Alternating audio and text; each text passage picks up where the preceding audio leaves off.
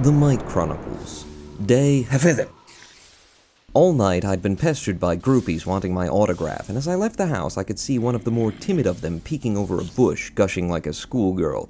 "Frank, Stalker Patrol, give her a signed headshot and pry her out of the petunias, will ya?" I made my way back to the cave system I'd graveled the day before. What I'd already found and taken away was surely just the tip of a veritable iceberg of gravel, awaiting my calm and careful inspections. As I meandered through the stone courtyards, I caught sight of a growth of mushroom at the maw of a certain cave.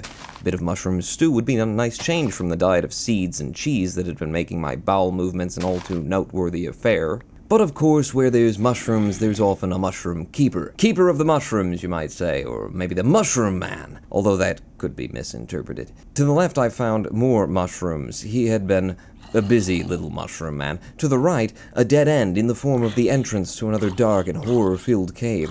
Trapped between proverbial rock and a hard place, I climbed onto a too-high stone precipice. Oh, crap. I think he's got friends. I hear them coming. Not sure from where. Is it a pincer? Someone, check my 6. I think I'm being flanked. Oh, thank Jordash, you fools. Filing in one by one to be buried by the pawn. Eat cold stick, you walking cucumber. Your mother was a kiwi, and your father smelt of... Sheep? Why is there a sheep here? What is this, a meeting? Hello, my name is Roninpawn. Hello, Paul. And I'm an alcoholic. We love you. Sheep, you and me are getting the hell out of here. Add enough bravery for a day. Sheep, grab some donuts as we go. After I'd changed underpants and downed some liquid courage, I returned to the caves to explore them from another angle. 3 mushrooms and 2 dead zombies didn't answer the call for gravel after all, and surely there was more of it to be found somewhere in here. I just needed to continue exploring it despite my many pangs of terror. Aha! That's the kind of gravel hole I'm looking for. Brilliant. Tomorrow, I'll return to claim this bounty, and perhaps, along with it, the last of the Mushroom Man's stash. Not the Mushroom Man's mustache. He's dead. It burned. Probably. Frank, take in one of the pumpkins and uncork a bottle. We're celebrating with mushrooms tonight. Oh, that could be misinterpreted too. After a glorious meal of mushroom, pumpkin, and wine, I left Frank passed out in the fields, mumbling something about elderberries, and began the night's dig of gravel.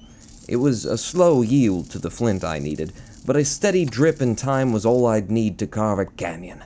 A steady drip, time, and some peace and bloody quiet would be nice for once. Tell you what, you like to dig?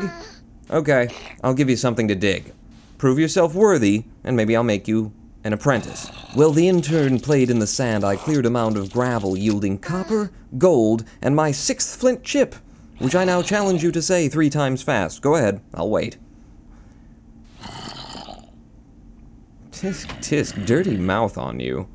After watching my new intern process 2 blocks of sand, it was clear that he just couldn't keep up, and sadly I had to let him go. Terribly sorry, whatever your name was, but here at the Roninpawn Gravel Conglomerate Industrial Incorporated, we set the standard for an industry's worth of diggers. And you, sir, are no digger. In any event, you ain't my digger. See Brenda in HR as you leave, she'll validate your parking for you. My wood reserves had run low after all the renovations to my apartment, and I was down to my last wooden shovel. It was risky, but I decided to leave the house before sunrise and make my way to the forest's edge. I had just 1 strike left on the flint axe I'd crafted, and it was clear that I was going to need every drop of wood I could muster to get me over the hump of crafting the next one.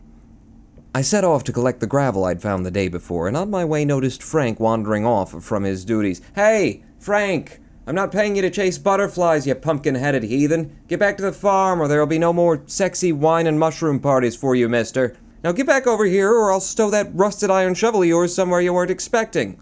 No, that wasn't a come-on. Quit flirting. Get back to work, Frank.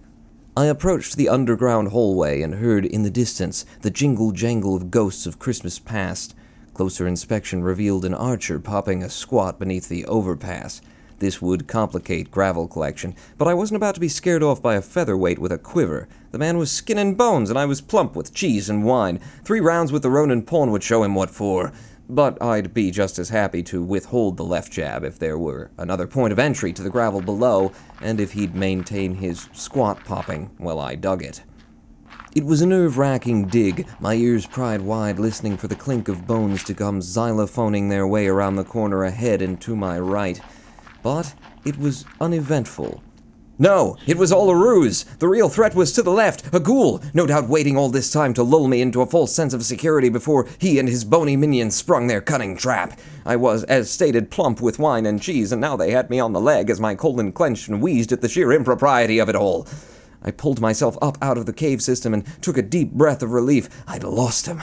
I could relax and pluck some seeds to stay. Oh, no, I couldn't. None of that relaxing business. I've got a 5K to finish over here. I ditched him at last once more, but noted that I'd left a cow betwixt our twain.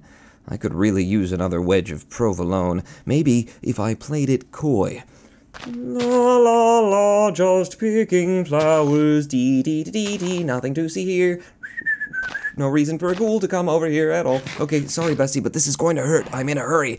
I squeezed her till I heard something pop, curbed the cow droppings to preserve my sneakers, turned on my heels, and shuffled away without a second glance. I mean, except that one. I checked my inventory when I returned home, finding no new flint to speak of, but in its place, a fresh copper nugget and a shard of obsidian. My, what a find! Why, with just, hang on, let me do the math here. Carry the 6, minus the 3, to the power of, yes, just 89 more of these and I can construct a nether portal. I waited out another wedge of Winnemere and whittled myself the finest handcrafted stick I'd ever carved in my entire career as it. You broke it! You prick! I worked hard on that! Oh, you think it's funny, do you? Well, here then, let's see if you can break this one over your head. I stopped myself, took a breath, counted to 10, and realized I'd take far more joy beating him to death by hand with a silver nugget curled in my palm for the weight. Now that was satisfying. I continued digging gravel all the night through by hand, having neither shovel nor wood nor any means of restocking either. I was eventually accompanied by an early morning visitor who expressed a hope that we might barbecue together for breakfast. Much to his delight, I was able to accommodate.